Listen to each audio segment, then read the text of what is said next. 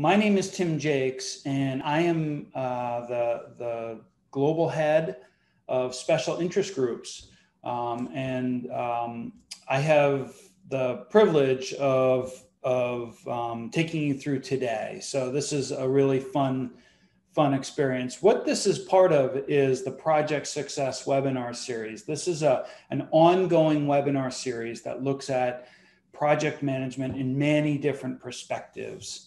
We look at everything from sustainability and ecology to mega projects to smart cities. So, and today we're looking at the implications of artificial intelligence in our society. So, so this is all under the umbrella of the IPMA special interest groups. So I think some of you have seen the chat already. Please feel free to use the chat, and we will do that.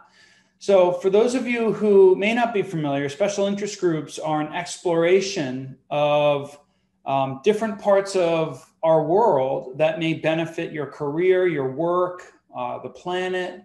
So our SIG members strive to advance their industry. They create new standards and network with industry leaders and peers, and find opportunities for growth. So that's what we're all about. We are in a constant state of growth and development, and we are never arrived at our destination. We are always in transit in the special interest groups, searching for different approaches, new techniques, what's happening in project management that will help advance better solutions, better thinking, more engaged stakeholders, all of that. So it's really wonderful to be a part of that. Special interest groups cover a number of different areas. Today we have 7 of them. Artificial intelligence, of course, is one. Healthcare. Out of Brazil, artificial intelligence comes from our Turkish member association. Healthcare comes from our Brazilian member association. Innovation and change is out of the USA. Smarter University is from our good friend Veniamin Kasiv out of Russia.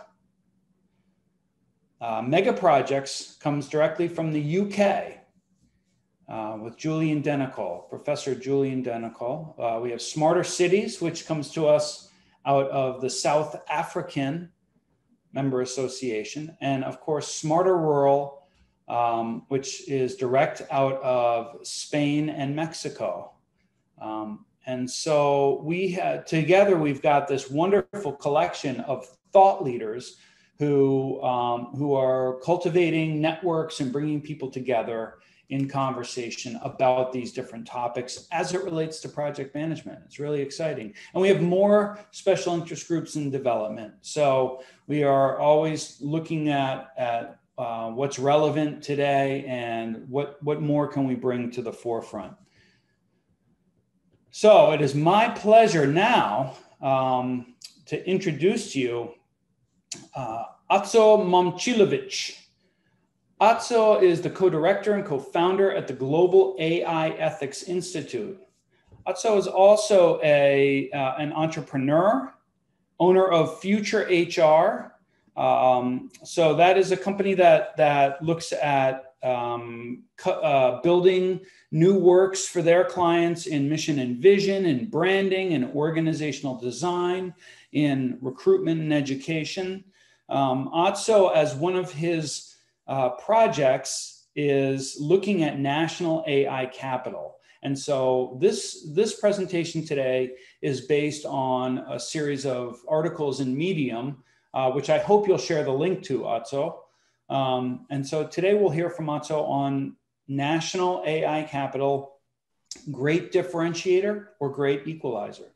So without further ado, Aco, let me turn this over to you. Well, thanks, Tim, for the nice introduction. Your pronunciation was perfect. Like really, it's unbelievable. I'm really satisfied and happy. So I hope that I successfully shared my screen. You did. And I'm going to speak in the next 25 to 30 minutes about this project that I'm working on for almost a year now. Looking at your subgroups, I can hope that it goes from the artificial intelligence subgroup to the mega project subgroup in a few years. So maybe then it will be interesting to give a follow-up if the project succeeds. So what is the National AI Capital? Well, let me start the story like this. So I was thinking, what are we talking about in the business circle and in the society in general? So what are the differences that are interesting in the last few years, or maybe even in a decade or more? So basically what crossed my mind is basically many differences that are interesting. Some of them are, for example, individual. So we can monitor when we are speaking and comparing globally about distribution of wealth. You know, how many top percenters are having what chunk of wealth in some countries. So there are famous clips on YouTube that, you know, like the gap is becoming larger, I would say. So then you can see the countries that are having really great amount of wealth, but then very interesting distribution between the first and 1% and the last 20%. But then on the other hand, you can monitor the differences on the national level. So for example, you can monitor the size of the economies. So in this report, you can see like, okay, we have the United States, we have the China that is emerging and closing by, and all the predictions that are going to happen there. So what is interesting here in this and in some other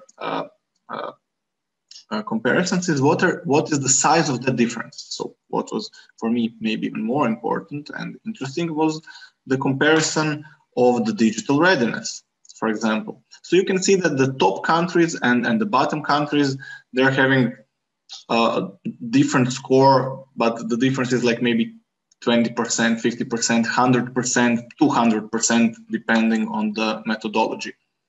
One very promising and interesting slide for me also is to check the innovation capacity of a country. So you have big countries that are not that innovative, and you have some very small countries, like Croatia, for example, where I come from, that could be very innovative. So it's not connected with their size, with their approach, and with some other tools and capabilities that they have. So basically, for me, it was important to get to this point. So the human capital, this is something that could be underlying factor in many differences that we are observing today. And we have from World Economic Forum also very interesting methodology that is comparing, and you can see the top countries, usually the Western countries, and you have those at the bottom, mostly African countries, and they're giving you a certain kind of profile and the taste of the capability of a country based on the human capital, on the number and education, more or less, of their people. So my question, the big question for me was, what will be the biggest factor that will create the future differences, possibly? The flip side of the question is, what could be the factor that could equalize all the countries, that can bring them all to the higher levels? And the question and the answer to that question that I proposed and discussed and kind of elaborated and researched was National AI Capital. And I will give you, of course, the definition, which I fine-tuned on the way. But before starting this project, and I also kind of approached it really on the project based, my first phase was to see, okay, is anybody thinking the same way as I am? The first question. And the second question, is this a good idea? What would other experts say? Maybe I'm just, like having something that sounds great to me, but basically it's stupid. So to answer the first question, I was searching a little bit for the global reports. Who makes them, what kind of reports, and why? So it was easy to find the reports on the artificial intelligence and their estimations from, I don't know, many famous companies. You can see here McKinsey and Company. You can see Boston Consulting Group thinking about the rise of AI. You can see the Bain, also consulting company that is famous again with the different reports on the artificial intelligence. And then the usual suspects like Ernst & Young, global review about the future, Deloitte, of course, Tech Trends, and all of them are having projects that are more or less going on a yearly basis, so they're updated frequently. And then there is the KPMG with their technology insiders. And for me, this was enough to conclude that basically, yeah, the AI could be the technology that is coming. The hype cycle, which is kind of slowly developing in the last decades. I mean, comparing to the few decades before, much faster, but still, probably, I think that we are here at the beginning of this wave of hyper cycle. So basically, then I defined, and I will show you in which way, the national AI capital. So this is the fine-tuned definition after my research. So national AI capital is the capacity of a country to ethically develop and apply artificial intelligence and cope with different challenges and opportunities of various AI matters and its transformational impact. So what is the reason? In order to increase the country's or citizens' social and economic well-being and national competitiveness, which is a very important part, in a sustainable manner. So it has a few important parts, this definition, and this is because I took under consideration many good advices that I gathered from all around the world. So basically the answer to my second question, is this a good idea or not? I said, okay, let's check it. So during the last summer, I started the mini project of something that I'm calling the initial global survey, and I gathered answers from 200 plus AI experts from all around the world. So basically 56 countries, and I asked them a number of questions. I'm going to share some of them and some of the answers right now. So basically, this is the concurrent response to say, okay, we had many from Europe, but we had Africa, Asia, South and North America altogether around 12%. So I think it was reasonably representative. So also what was interesting for me is what is the involvement of those people in the AI sector, because I wanted to have the broad and diversified portfolio of people that are answering those questions in order to get more experience. So 30% of them were owners of the AI companies or employees, 26% researchers, academics, professors from the universities, 24% developers, engineers, and we had also some AI enthusiasts and startup members who are in the artificial intelligence projects. Also, what is interesting is that they were a highly educated group of people. So 28% with a PhD, 34% with masters, and 12%, for example, with MBAs. So basically, no responders with low education. And this was the key question for me, the first key question for me to get the answer. Is it important to consider the AI capacity, which I defined in the survey, on the national level? And this confirmed to me that, like, yes, almost 90% of them told me, yes, this is like really very important thing to consider. How the countries are going to tackle this problem, what is going to happen if we don't do what is necessary to advance our AI projects and to have better chances in the globalized world. The second also very interesting question is, will countries differ in their AI capital, and even more importantly, through the answers, in what period of time? So basically, how much time do you think that we have? So 37% of them said yes, there are going to be differences, and they are coming, and they are going to be visible in a short-term period. Additional 50% said yes, we will have significant differences, and most likely in the midterm period. So it was like short-term 3 to 5 years, midterm, let's say 5, maybe 5 to 10 years.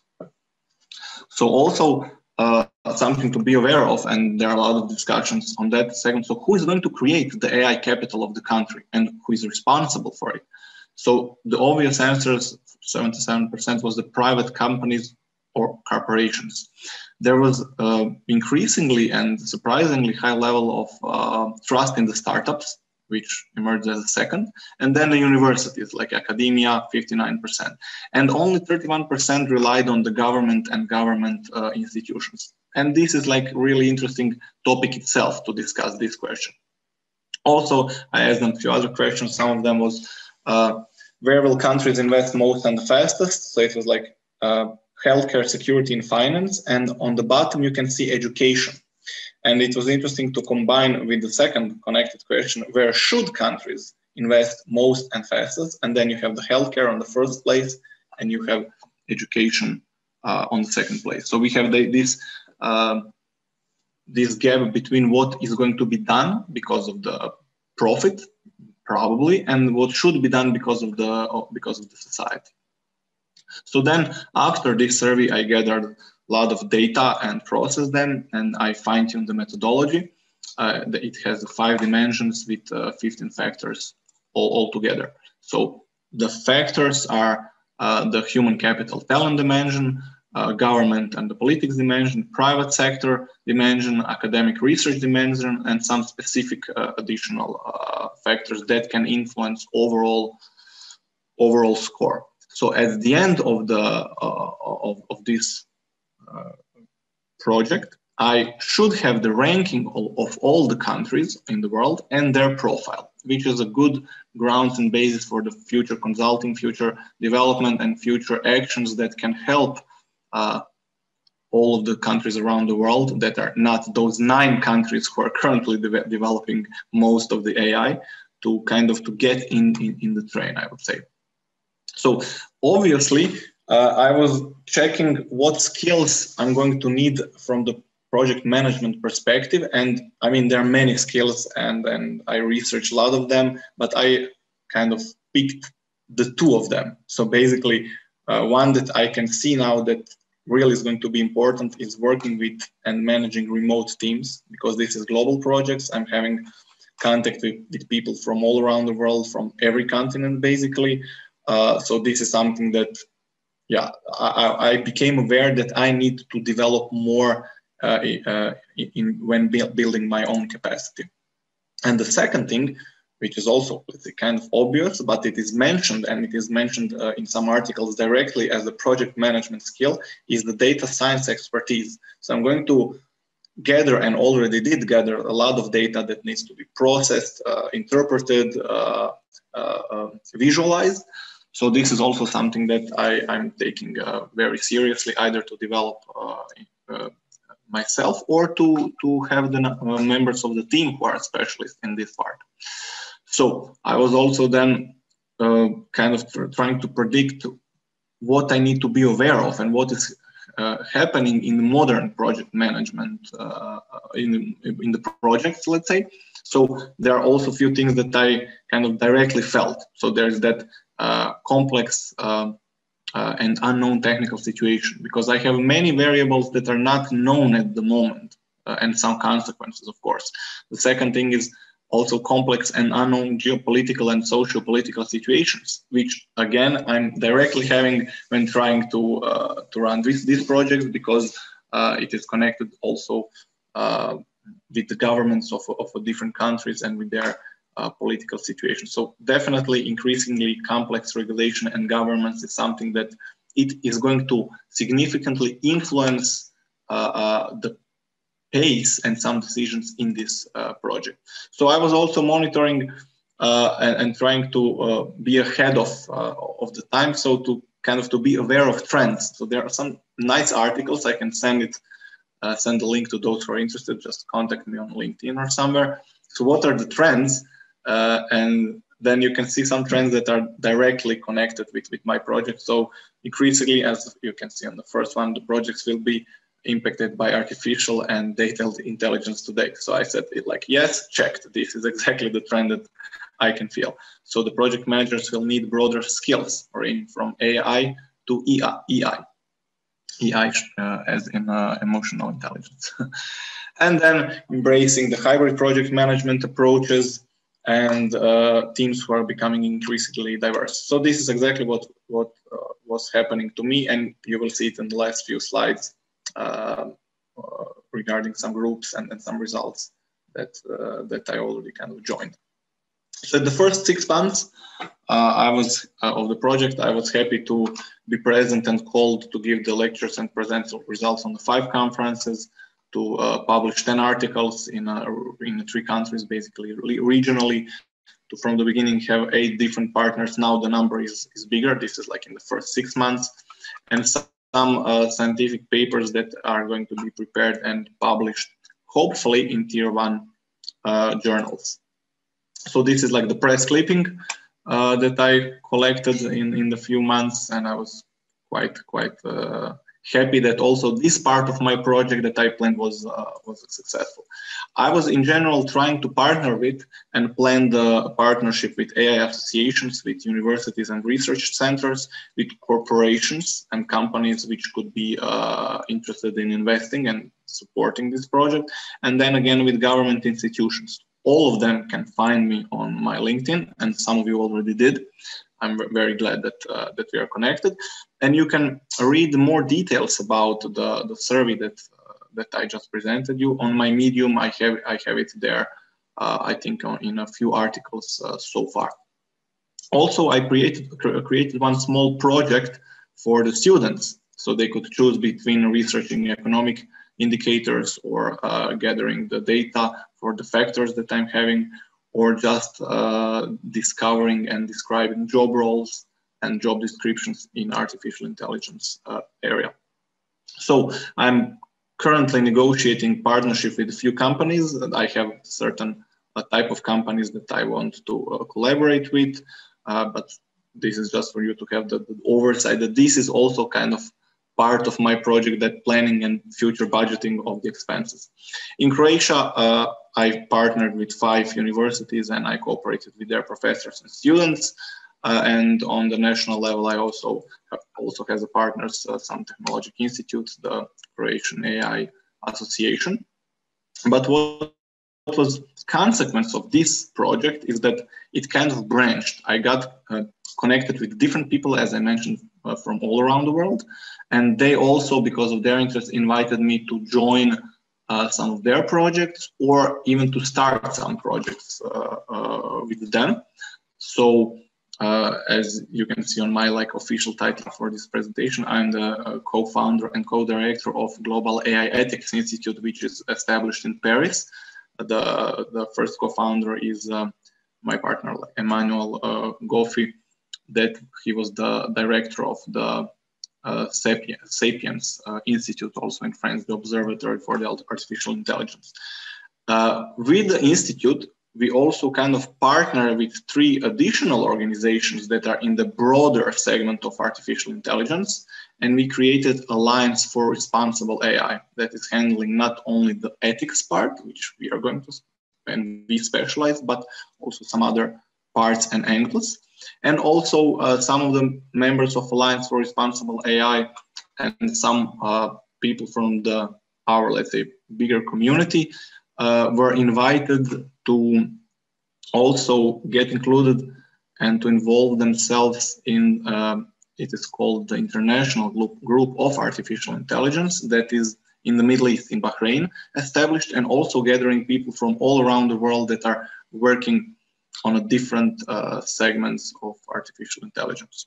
So this is more or less the current status of my project. It's going to be very interesting summer. I need to collect a lot more data to find even more partners, to get connected on different countries and continents, and yeah, maybe even hopefully during the summer to find some companies that are going to see the mutual benefit of creating that kind of, let's say, report and methodology for the mutual benefit. So, respecting the time frame, it's a few minutes before 2:30. So I will finish my presentation here. There are many other detailed segments from the research and many other aspects. But if some of you are interested, I will be happy to share those information with you, and of course to discuss and to answer all the questions that you might have. So thank you very much for your attention. Great. And back to you. So thank you. Wonderful. Great. Well, please feel free to enter your questions into the Q&A, and we'll speak to those right away. So I have some questions for you, Aco. So this concept of the national AI sort of intelligence, right? That it's divided up by country. Why, with so much work happening internationally, and certainly code can be transported very easily across boundaries, why look at this from a national perspective? Mm-hmm. Okay, this is an interesting question, which is partially touched in this question: who is responsible for the development of AI? So basically, when you look at the past, if we consider those things that are called like the general purpose technologies, and they're kind of influencing then the whole world. A lot of them and many big discoveries are those who happened primarily in some country. It was even funded by the government, or the fundamental research that was the basis for some technologies was inside certain country. So basically, this is also kind of the political question, but I think that countries need to be aware that some of those projects and some of the knowledge needs to be in the country, because what could happen is that we are going just to have large corporations that are developing something, and then the countries are just the users of it, and they cannot control it. So in some segments, this is completely fine, and we are doing it with many other technologies. But in some parts, like for example the defense, you cannot have some product that is developed by some other entity. You need to be completely sure that you develop it, that is like very secure. So a lot of questions similar to that are going to be like, okay, in the country, are you going to develop it? Are you maybe not even to develop it, but what countries can develop is the capacity to apply them, because it is not only the development, but countries, if they want to get on this trend of artificial intelligence, it's not only like to educate and to have the developers. You need to have the legal framework that is allowing that. You need to have the political will, that is going to allow you to say, okay, let's be modern, let's use the tools. Because what could happen, the worst case scenario, you will have some countries that are applying artificial intelligence and have more, let's say, willingness to do it, and those countries are going to be like not 2 or 3 times better, but like 50 times better, 100 times more productive than those like less 20% of the countries which are completely ignoring the artificial intelligence. So then it is becoming, I would say, also a political question. Yeah, and so yeah, it is very political, right? And there are business segments that are using AI now, right? There are certainly many companies out there that are driving their products and services through AI. I think of, in the US, I think of a company like Stitch Fix, right? Mm-hmm. Stitch Fix is a company where they will mail you your clothing. You get a subscription essentially for clothing, and they will just mail it to you every month. Yeah, and they do this through based on a whole AI algorithm that matches not only your preferences, but matches their supply chain to your preferences. So in that sense, there are these business uses for AI, and then there are civilian government uses for AI, and then of course defense uses for AI that probably have the highest national security risk. Yeah. It's true.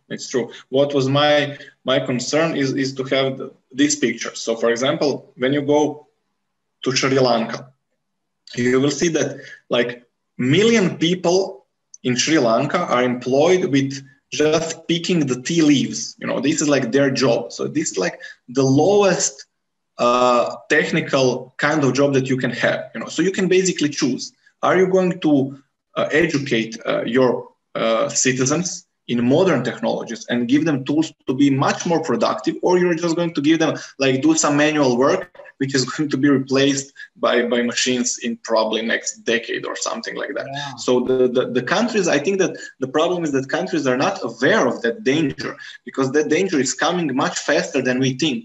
And thus the question for the experts, how much time do you think that we have? And it's like, for many of them, it's like 3 to 5 years. And in the political life of a country, it's like nothing. It's basically maybe one change of a government, something like that. So they're not going to respond to this, let's say, opportunity or threat, however you see it. And we need them to do, because I remember one good quote from one speaker on one conference. He said, if regarding the artificial intelligence, if you don't act now, you don't have a future, you know. Yeah. And this is something that I think is completely forgotten on the national level. Huh. Yeah. Yeah, you know, and these national policies are so important because they create this ecosystem, this legal framework, and they vary differently, right? By country, by the political makeup and the structure of the government. But it's very, very important. Say more. It's on the national level, but even in the supranational level. So, for example, you can now check what has been done on the level of Europe. So Europe has now proposed one act that is kind of defining artificial intelligence project. So it's kind of conservative, let's say. It is respecting and aiming to have the responsible AI and kind of to assess the risks of the artificial intelligence projects, which in general is good. But what is interesting, then when you compare it to other parts of the world, United States doesn't have something like that. So basically startups who are developing their artificial intelligence in United States are going to have much less problems than those in Europe, you know, the first thing. The second thing, you have the China, which is completely ignorant to many of those, like, let's say, values that we are having and trying to promote while developing a technological product. So it's going to be very interesting to see the frictions that are going to happen globally because of the different approaches on how to develop artificial intelligence and the adoption of people. You know, when you're going to buy certain product, are you going to have more trust in European product or in US product or in Chinese product? You know, so it's going to be, from the consumer perspective, very, very interesting. And in that part, you can also see and then connect this ethical perspective, which I didn't mention in my project and presentation, but is also very interesting.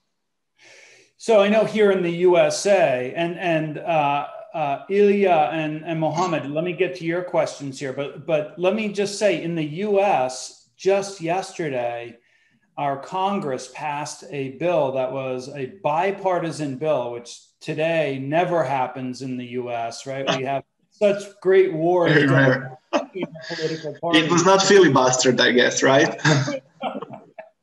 So this one was passed. It's called the Innovation and Competition Act, and it's essentially designed to be more competitive with China. So you can see in this sense that there are these AI, and a lot of it is investment in technology, artificial intelligence, supporting an economy that is driven by new technology. So you can see how these things can become maybe weaponized is not quite the right word, but yeah, you know, they become the thing by which countries interact with each other. I think it's a great example because this is exactly what's going to happen. And this is exactly the question that all of us need to ask ourselves. Is my company or my country or my continent, are we competitive enough?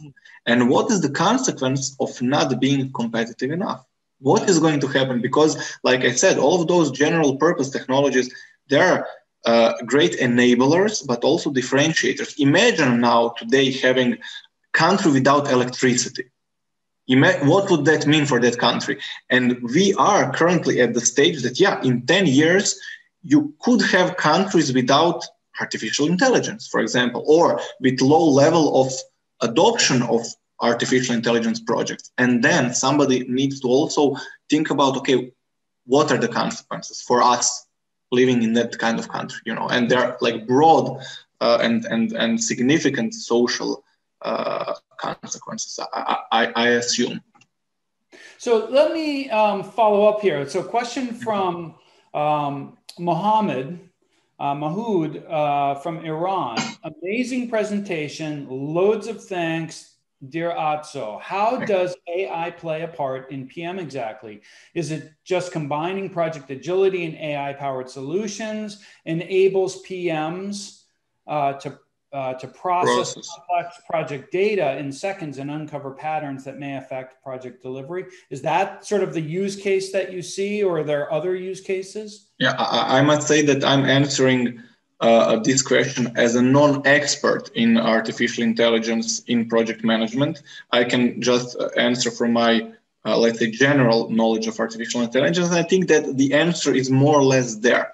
Probably the artificial intelligence projects are going to bring much more data to the project managers, you know, and allow them to find better some patterns and to make some predictions that were not that obvious before. But then again, we return to this only for those project managers who are going to be educated to use those tools. This is the critical part. From what I was observing in the last few years, you have all this like big data and Internet of Things, which is allowing you to get incredible information from the, let's say, production facilities, from the machines, to predict when they are going to break, when they are going to need some kind of refreshment, when they are going to order at the perfect time some new resources, something like that. So it's going, on one hand, it's going to allow and enable project managers to have much better and more precise data, but then they should be very careful to choose the smart data that and to go through all of those, let's say, woods of data that is going to be thrown at them. On the other hand, what is also, in my experience and when I was speaking with my friends who are project managers, a lot of the work only come down surprisingly to the people, right?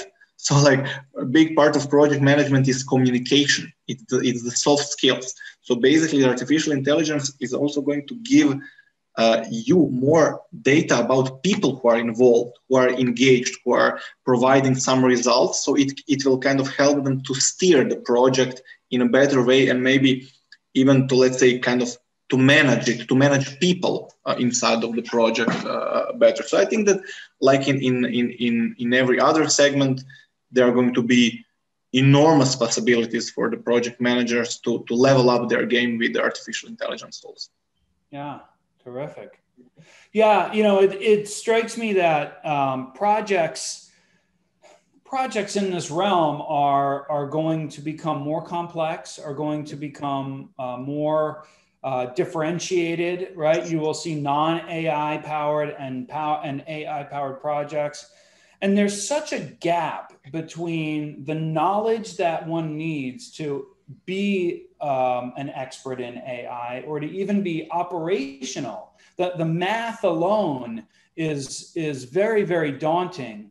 And so for a generalist, for a general project manager, or even a technically oriented project manager, I wonder how that gap gets bridged. How do you begin to work within that environment if you don't have that deep knowledge? Yeah, well, I would be, let's say, cautiously optimistic about this part, because I think that we need to differentiate two things. So basically, at a certain level of maturity, we are going to have, yes, all of those things that you mentioned and expertise required for people who are developing the AI and AI products. But on the other hand, the project managers, the human resource managers, the many others, they are just going to use it as a tool, you know. If I'm looking at my computer now, yeah, I mean, I don't know basically anything about how the electrons in the processor are functioning exactly, but I'm using the tool. So basically, all of us others, we are going to get the tool, and we need to learn how to use the tool the same way that you're using the car or the software or the, I don't know, some kind of SAP software, right? So it could be a little bit easier than it seems at the moment. So question from Ilya, any thoughts on upcoming artificial general intelligence, AGI ownership and the impact on wider society? Yeah, it's a tough one. So I'm a little bit skeptical that we are going to achieve AGI in any time soon. From what I'm reading and observing from the experts, I think that we are kind of far away from it. You know, we are not there yet. But on the other hand, I must say that, and I can recommend the book Singularity from the Ray Kurzweil, right? Very interesting. I'm lucky to have one signed copy of this book at my home. Wow. By him. Yeah, I got it from the United States, some strange channels. And I mean, it would be amazing to have in 2042 something close to AGI, and then to have this like exponential jump, which we cannot predict. I mean, the impact on a wider society, I can only say we really don't know. It's like completely unimaginable. Are we going to be like wiped out or kind of transferred to the computers and some kind of memory? I really don't know. I'm afraid, or maybe kind of satisfied, that it might not happen as soon as we think, you know, because reading some kind of reports and articles from the experts, I think that we have a long way to go. But on the other side, and we are doing right now a lot of interesting things with specialized artificial intelligence. And I think it's going to take us another decade to make significant improvements to ourselves, to the societies, to the jobs, to the products that we're developing, and to our countries. Yeah, great. So, question for you: what's next for your work? What's next? You know, you've got the survey, you've got these survey results and data. Where do you go next from here? So, because of this survey and the very encouraging results, it was kind of aligned and with some other wishes. So basically, I started my PhD. So I'm now in the first third of my PhD, which I'm doing in digital economy, and then of course I'm going to do the thesis is going to be connected with artificial intelligence and national AI projects. So I'm going to kind of develop it on even deeper level. I'm also, as you can see, in the process of gathering a lot of people who are partnering with me, and I'm partnering with them on the artificial intelligence project, like the AI Ethics Institute, the Responsible AI Alliance, the global group, and stuff like that. So basically, the network is already being established. And the third part, I started, and I'm having communication with a few consulting companies that are, let's say, present internationally, like at least 80 countries in the world, who can say, okay, we want to be part of AI story and AI discovery story. We can use it as our PR, as our marketing, to deepen our specialty, and we want to kind of to invest in it. So I'm in the next year or half of the year, hopefully, I will find some partners, some investors, and I'm going to be able then to maybe even hire a few more people that are going to collect all of this enormous amount of data, process it, and then structure it in some way that it makes sense to be able to get to the final product, and that is the ranking of the countries and their profile. Because then you can come to any government in the world and look, you're here, like your neighbors are here or here. Do you want to be better? Let's talk how can we make it better, or maybe on the level of the companies also to kind of share that part. What are the factors? You know, that would be a very interesting discussion. You know, what are the cultural factors, the human factors? What are the infrastructure factors that would build that economy, that national capital? Yeah, exactly. And the methodology is here to gather some data, but also to ask the right questions, as you just did, you know, like to make all of those things in the head, and to be aware of the people who are deciding. Like, do you have an answer for that? Are you even asking these questions? What do we need to do to be better? What we are having and what we need to have in the future?